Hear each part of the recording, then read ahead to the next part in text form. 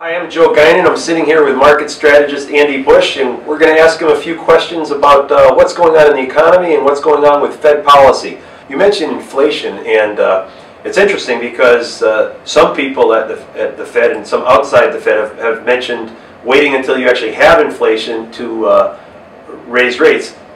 If you wait until you have inflation, with the substantial easing that we have to withdraw from the monetary system, not only the raising of the rates, but also the $4 trillion expansion in the Fed portfolio since pre-crisis, that's probably a 5 to 7 year period of time to pull all that monetary stimulus out.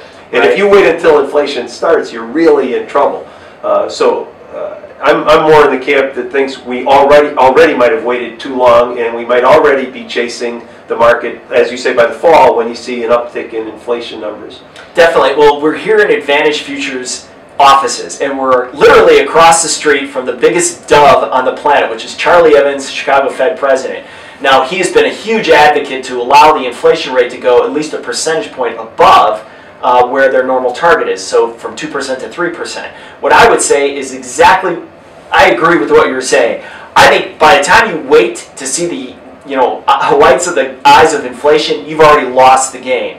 And I think, especially because of what you delineated there of the massive amount of balance sheet, which they can only allow to roll off, because remember, if they start to sell it into a bad market, they're going to lose money. So that's a dangerous thing. And then of all these excess bank reserves, they've never encountered any of this stuff before. And I just got to keep hammering that point home.